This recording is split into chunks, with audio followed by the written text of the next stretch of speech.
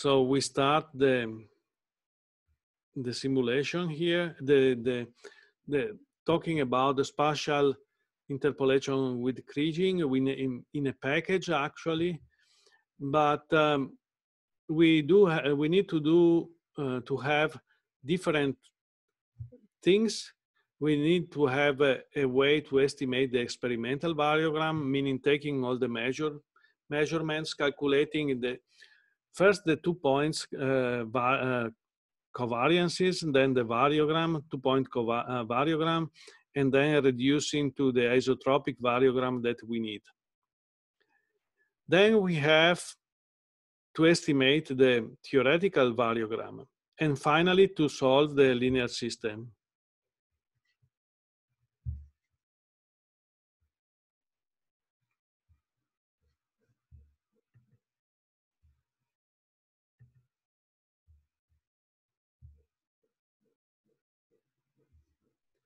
Okay. Allora, then you have to solve the linear system. I don't know why it is blocking, but this is, for instance, one case of use. You first calculate the experimental variogram, then you fit the variogram, and but you need to have a way to bring the theoretical variogram over the experimental variogram. For instance, here you have the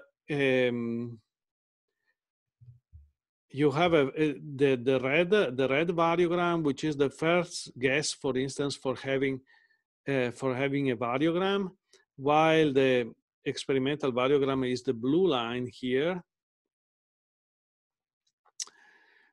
So what is going on here? We have to move the red one over the blue one, and we need to have tools for doing that. For instance, calibration tools.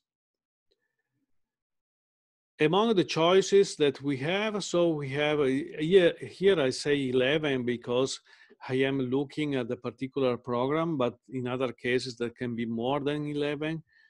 You have models for theoretical variogram or semi-variogram, as I call here.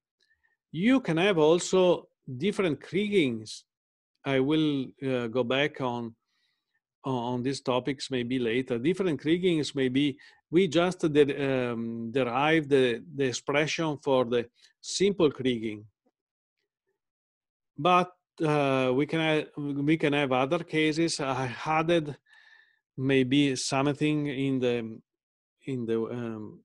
the page about the different type of Krigings. One is the ordinary one that we saw, but in some cases we can also have trend.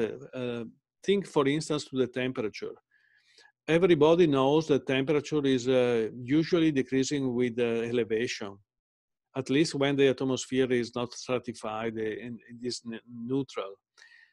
And that usually this trend is in between 5 and 10 Celsius degrees.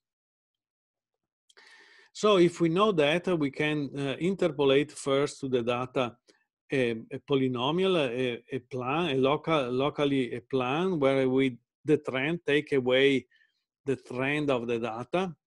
We consider the residuals on the trend, and then we do ordinary Krigings. This is what we call the trended Krigings. It can be local or global, meaning if you have a lot of data in a region, we can consider just a radius, a group of stations inside a certain region, or fix the number of points that we consider, not all the points, but just a few. From the point of view of the programming, when we also have to consider that we can produce just one point on several points together. So to explain a little bit the question. To explain a little bit the questions that arise, we have this point, this yellow point to forecast, and we have the red point where we have the measurement. We can do an ordinary Kriging to take in account all the points. Instead, we can consider a local Kriging where we consider all the points that are inside the radius here.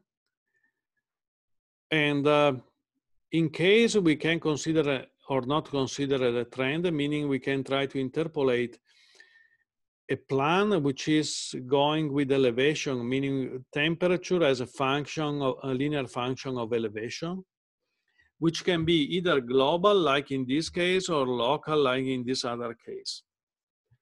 So more or less, this is all what I have to say about the various options we have in the case of applying